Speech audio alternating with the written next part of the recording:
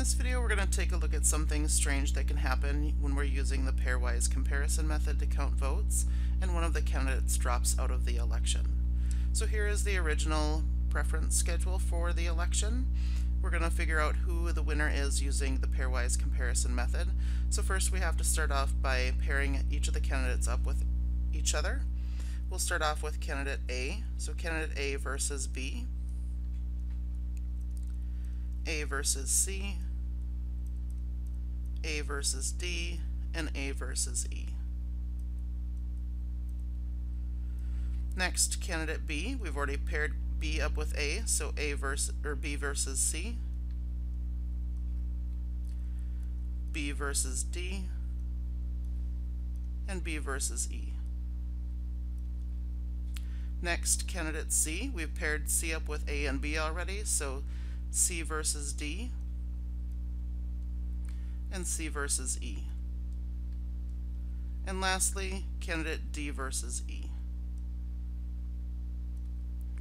So now we have all of the candidates paired up together. Now we'll compare candidates A and B first. On the first two ballots, candidate A is above B, so A gets those 2 votes.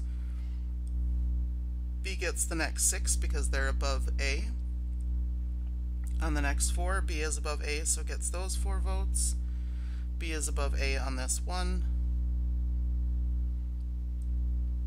And A is above B on the next one. On the next 4, A is above B. And on the last 4, B is above A. A has a total of 7 votes, and B has a total of 15 votes. So B is the winner here. Next, we want to compare A and C.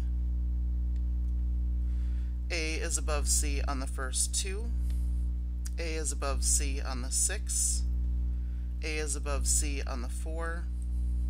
C is above A on the 1. C is above A on the next one. A is above C on this 4. And on the last 4, C is above A.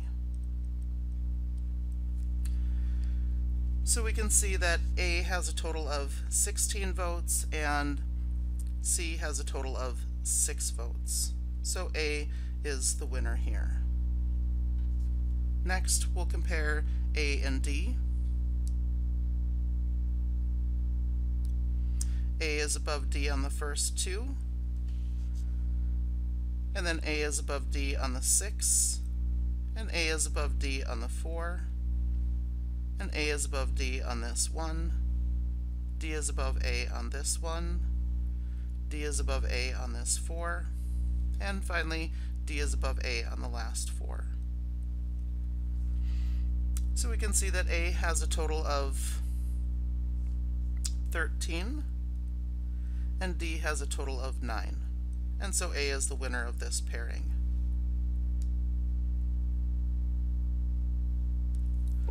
Next, A versus E. So A is above E on the first 2. A is above E on the 6. A is above E on this 4. A is above E on the 1. A is above E on this 1. A is above E on this 4. And on the last 4, E is above A.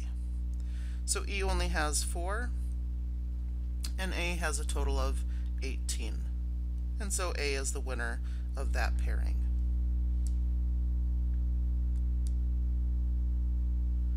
Next, we'll look at B versus C.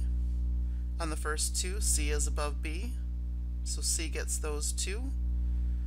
B is above C on the next 6, and on the 4, C is above B on the next 2, and candidate C is above B on the 4, and candidate C is above B on the last 4. So candidate B has a total of 10, and candidate C has a total of 12, and so C wins this pairing.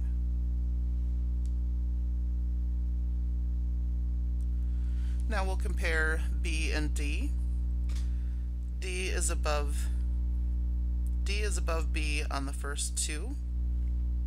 B is above D on the next 6, and also on this 4. B is above D on the 1. D is above B on this one. D is above B on the 4. And on the last 4, D is also above B.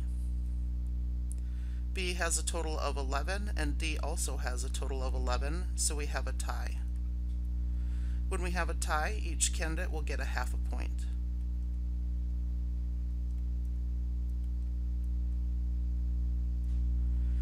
Next, we want to compare B versus E. On the first 2 ballots, B is above E. And on the next 6, and also on the next 4, and on the next 1, and on the next one as well, and on this 4, E is above B, and also on the last 4, E is above B. So we can see that B has a total of 14, and E has a total of 8, and so B is the winner of this pairing. Next, we'll compare C and D. On the first 2 ballots, D is on top. On the next 6, C is above D. On the next 4, D is above C. On the next one, both of these actually, C is above D, so C will get both of those. On the next 4, D is above C, and on the last 4, C is above D. So C has a total of 12, and D has a total of 10, and so C is the winner of that pairwise. Next, candidates C and E. On the first 2 ballots, C is above E. Also on the next 6. On the next 4, E is above C. On this one, C is above E, and also on this one. So C will get both of those. On the next 4, E is above C. And also on the next 4, E is above C. So C has a total of 10, and E has a total of 12, so E will win this pairing. And the last pairing, D versus E. So D is above on the first 2, D is above on the 6, D is above on the 4, D is above on this one, D is above on the next one, D is above on the 4, and on the last 4 ballots, E is on top. So D has a total of 18, and E only has 4, so D is the winner of that pairing. Now we tally up their points, and A this time wins 1, 2, 3 of their pairings. Candidate B wins 1, 2, and this half, so B has 2.5. Candidate C wins 1, 2 of its pairings. Candidate D wins this one and this half, so 1.5. And finally, candidate E wins just this one pairing. So the candidate that won the most pairings was candidate A, so A wins. And now we'll take a look at what happens if candidate C were to drop out of the election. And so what we're going to do is candidate C is going to drop out, so candidate C will just come off of all of these ballots. And so we will only have 4 choices instead of 5. And so on these 2 ballots it would be A is their first choice, D is their second, B is their third, and E is their fourth. These 6 would be B is their first, A second, D third, and E fourth, and so on. So here is that preference schedule without C on it. And let's see who wins this time. So let's continue pairing up these candidates. So we'll have A versus B. C is no longer in the election, so then A versus D, and A versus E. Now pair candidate B up with everybody. B's already been paired up with A. C is no longer in the election, so it would be B versus D and B versus E.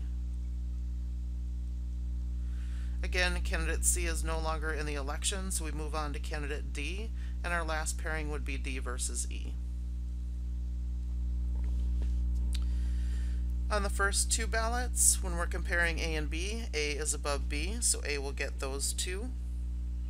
On the next 6, B is above A, so B will get the next 6. B is above A on the 4. B is above A on the 1. A is above B on this one. A is above B on this 4. And B is above A on the last 4. So A has a total of 7, and B has a total of 15, and B is the winner of this pairing.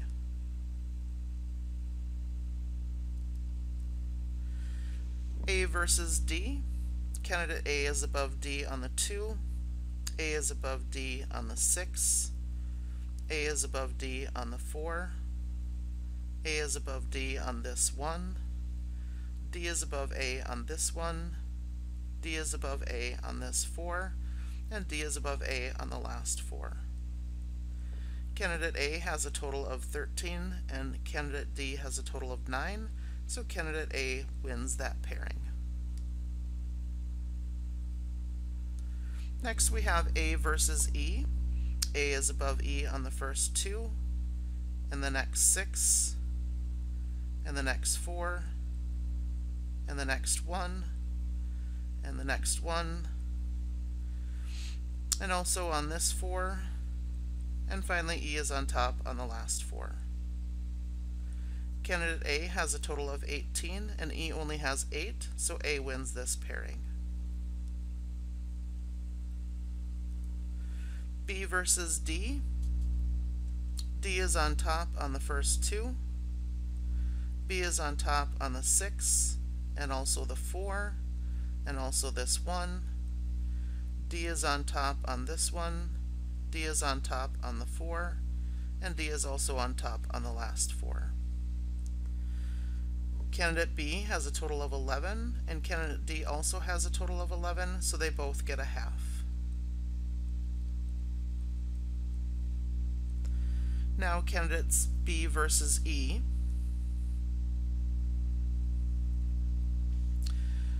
B is above E on the first 2. B is above E on the 6, B is above E on the 4, and on this 1. Candidate B is above E on this one. Candidate E is above B on this 4, and candidate E is above B on the last 4. Candidate B has a total of 14, and candidate E has a total of 8, and so candidate B is the winner of this pairing. And now our final pairing, candidates D and E. Candidate D is above E on the first 2. D is above E on the 6. D is above E on the 4. D is above E on the 1. D is also above E on this one. D is above E on this 4, and the last 4 go to E. Candidate D has a total of 18, while E only has 4, so D wins this pairing. Now tally up the points. Candidate A has won 2 of their pairings. Candidate B has won 2.5. And candidate D has won 1.5. And finally, candidate E didn't win any of their pairings. And so the candidate that has the most wins, or the most points, is candidate B, and so B wins. So some candidate who did not win the election drops out of the election, and it causes the winner of the election of the original election, that is, to no longer win. And this is one of our criterion. It's called the independence of irrelevant alternatives criterion.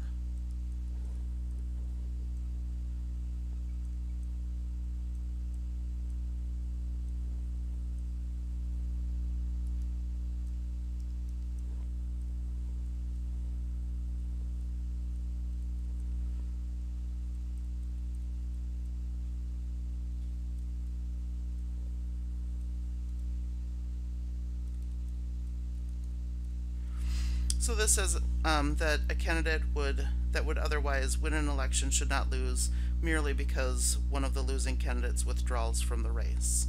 So that's it for this video. I hope you're having a wonderful day.